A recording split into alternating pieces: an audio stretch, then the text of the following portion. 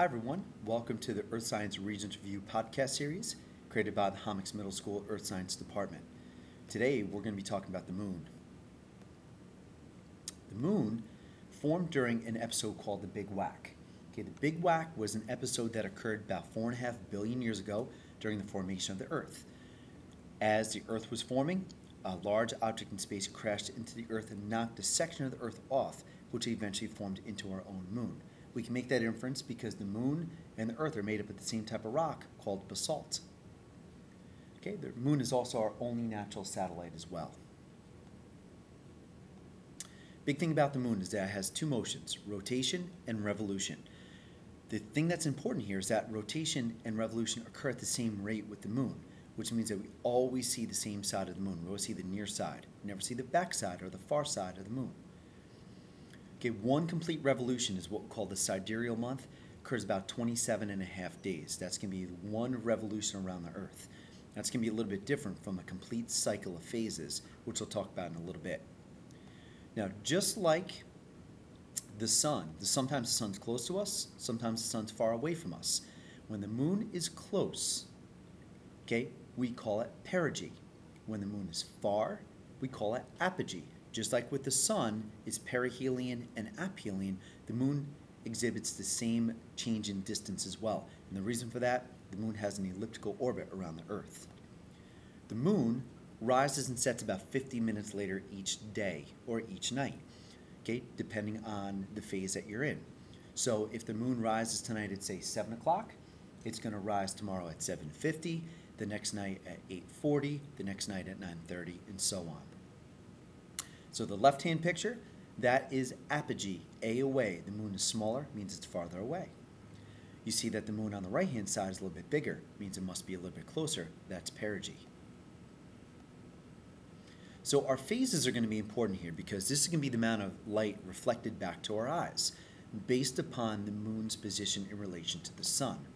So this is going to be caused all by the revolution of the moon around the Earth. And what's going to happen here is based upon the amount of sunlight reflected back to us, the moon is going to appear to change shape in the daytime or nighttime sky. Now, one complete cycle of phases from new moon to new moon is what we call the synodic month. Technically 29.5 days. But on your regents, you'll see a lot of times that'll be rounded up to about a month or about 30 days. Now, this diagram here shows the sun's rays coming in from the right. You need to be able to find the phase in between the Earth and the sun. Once you figure that phase out, that's what we call our new moon. You go counterclockwise around the Earth. What's going to happen here is that each phase is going to be about 3.5 days difference. So from 1 to 2, 2 to 3, 3 to 4, and so on, each change in phase is going to be about 3.5 days. So it's very easy to figure out how much time goes by. If you're asked to go, say, from stage 1 to stage 3, that's going to be about 7 days or about a week. Stage 1 to stage 5. That's going to be about 2 weeks or about 14 days. Stage 1 to stage 7, that's going to be about 3 weeks and so on. So it's very important to be able to figure out the amount of time that goes by. So our new moon, you can't see because it's out during the daytime. Next is going to be your waxing crescent. You know you're going to go your waxing crescent second because you are going to go counterclockwise around the Earth. You'll notice that your waxing phases get brighter from right to left across the surface. Phase 3 is going to be your first quarter. Phase 4 is going to be your waxing gibbous. Phase 5, about 2 weeks into your revolution, is going to be the full moon. Once you get done with the full moon, now the phases start getting darker from right to left across. That's going to be your waning gibbous, your third quarter, your waning crescent. So once you get your phases down, now you can start talking about eclipses. A lunar eclipse is going to occur during the full moon, and this is going to be an eclipse of the moon. The moon is going to pass into the Earth's shadow, much like what you see in this diagram here. Now, this diagram is not drawn to scale, but you see the full moon is fully engulfed into the Earth's shadow. That is what we call a lunar eclipse. Eclipse of the moon happens during a full moon. Solar eclipse is exactly opposite. This is an eclipse of the sun, which occurs during the new moon. So this has to happen during the daytime. So you see the new moon moves in front of the sun and blocks out and creates a shadow on the Earth. Now, this is kind of odd because the moon, even though it's significantly closer to the Earth, it's significantly smaller than the sun. So the sun and the moon are exactly the same size in the daytime sky. And that's just an astronomical coincidence. Okay, even though the sun is much larger, it's just further away. So they appear to be exactly the same size in the daytime sky. The moon will slide completely over top of the moon, over top of the sun. Excuse me. The reason why this doesn't happen every single month is because the moon's orbit is tilted 5 degrees above our orbit or 5 degrees below our orbit. So the tilt of the orbit has to line up with Earth in order for an eclipse to actually occur.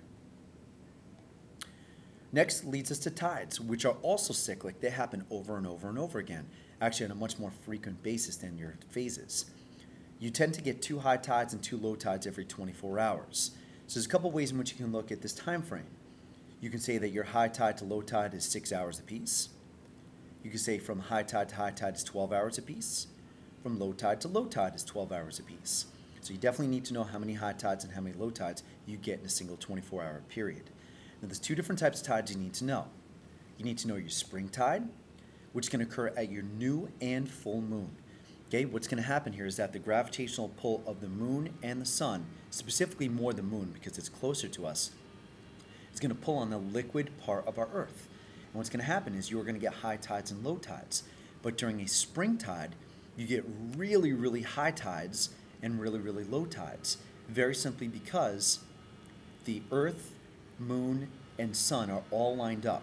So you can see in this diagram, you see the new moon and the full moon. Those are going to be the 2 phases in which you are going to get your spring tides. And you notice the letter H's representing your high tides, they're completely in line with your moon. So new moon and full moon.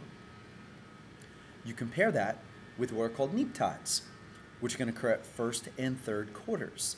Now these are going to be a little bit more adjusted tides. So you're going to have a little bit lower high tides, but a little bit higher low tides. So there's not going to be as much of a difference in water level between your tides.